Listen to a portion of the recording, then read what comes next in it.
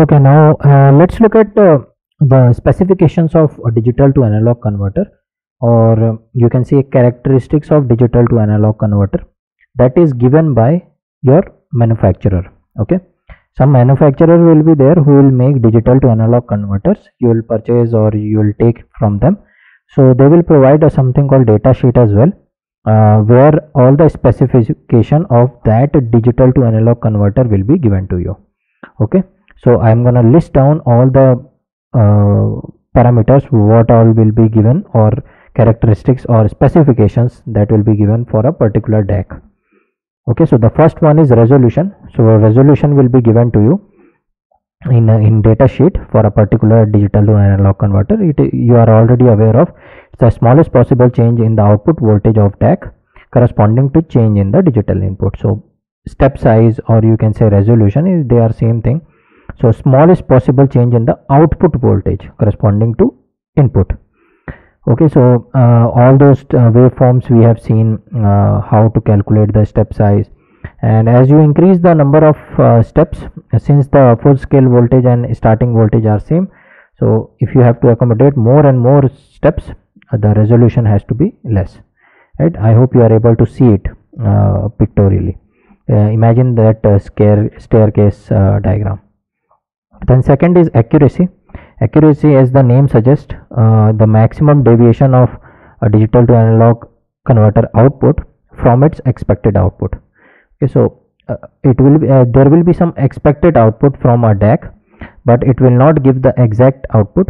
It will give something around the expected output. That's called accuracy. Means like how close the output voltage is to the expected output.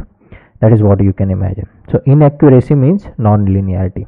If it is inaccurate, means it is becoming non-linear. So if it is more and more accurate, then it is following linearity. That's what you think.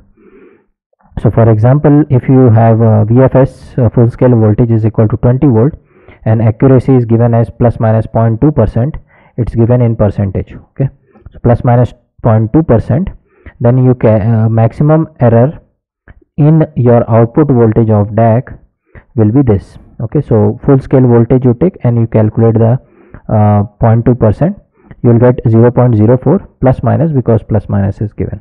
What this means is, if you are expecting your output as 5 volt, your output obtained will be between 4.96 to 5.04 volts.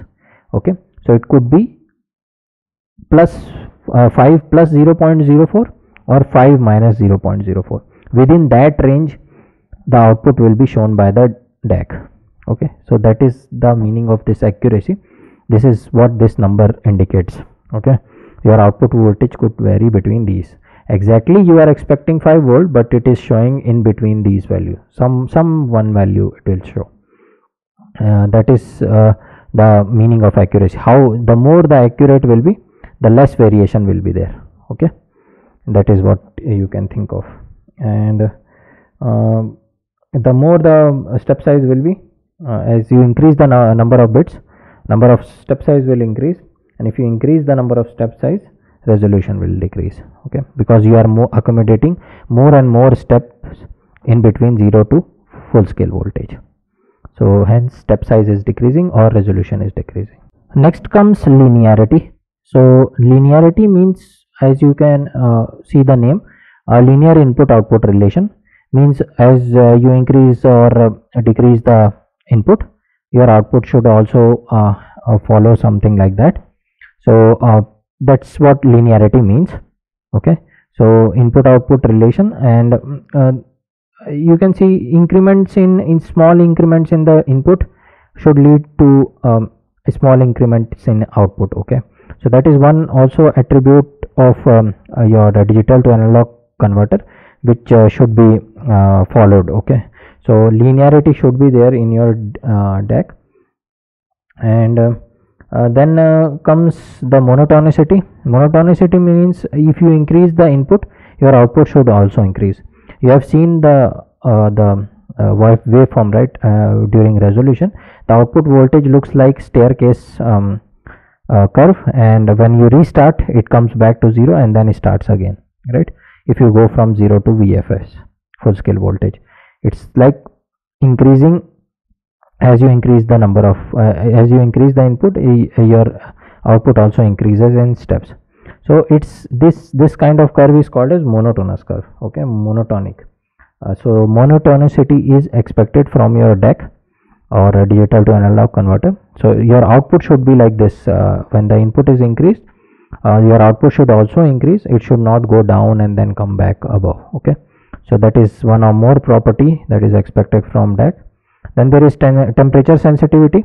V0 should not vary with respect to temperature. Your output analog voltage should not vary with respect to temperature for a particular given input, and it should be minimum as much as possible.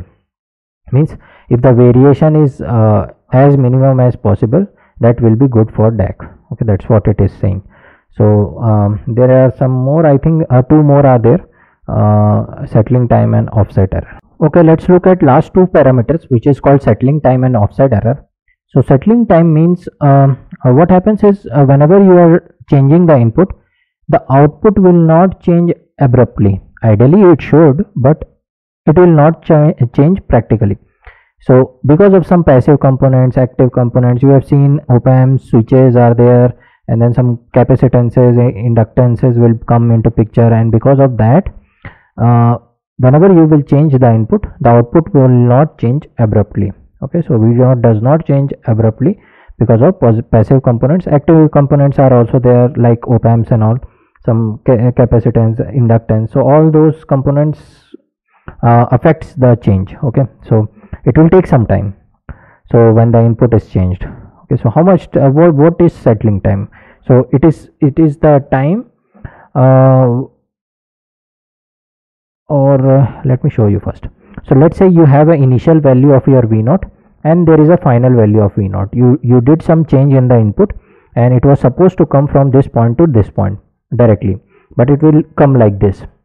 First it will go and fluctuate there and then become stable. Okay, that's the way it will do it practically. So what is the settling time which a manufacturer will give? It is the time given which will tell you that plus minus half VLSB of final value. Means whatever the final value is where your V out is reaching, calculate the least significant voltage, then multiply it with half, right, and plus minus above and below it, right. Here I have given an example. So this is your final value, right, final value dot dot dot represents your final value, the same curve I have made, and plus, and this is minus half VLSB. Calculate the LSB voltage, take the half of it, minus half will be in downside, plus half will be in upside. Whatever the value will come, that much time will tell you the settling time. Okay, the time it takes to reach this voltage, okay, where you have plus minus half VLSB fluctuation. Okay, till that time it is called as T settling. So somewhere, let's say here it is, so this whole time will be here TS, or settling time, T set. Okay, I hope you are getting it. T set is, this is the voltage. This I should not write this like this. So it is the voltage. Take the final value is this. Above and below this we have to check how much, plus minus half VLSB. LSB voltage you calculate, do half of it, and plus and below, plus means above, minus means below. Wherever you are having that value, till that time it is called as settling time. Okay, so that parameter is given by the manufacturer in the data sheet to you for a particular digital to analog converter. Okay, same is again, next is offset error. Offset error is something that ideally what should happen when you are providing all inputs as 0 0 0 0 or whatever, all zeros, means all zeros it should be. If you are providing input, ideally your output should also produce 0 volt. Okay, but that doesn't happen practically. You will have some small voltage in this condition. and that voltage is called as offset error or offset voltage. So you have to correct that error. If you won't correct it, it will add into your output and it will show a wrong reading. Okay, so that's why it has to be corrected. So offset error means whenever you apply input 0 0 all zeros, you will get some millivolt or microvolt output that should not occur ideally, but it will occur practically, and you have to remove it, you have to correct it. That's called offset error or offset voltage. You have to correct it to get the correct output. Okay, so you do some means like extra stuff, or some add some voltages, extra voltages, so that you will get output voltage exactly offset free. So those are different things. Just I wanted to mention that what all these things mean, and it is represented in data sheets, specifications or characteristics, whatever you can. When you purchase a DAC, digital to analog converter, you will have these parameters written in your data sheet. Okay, so that is what it means, specification.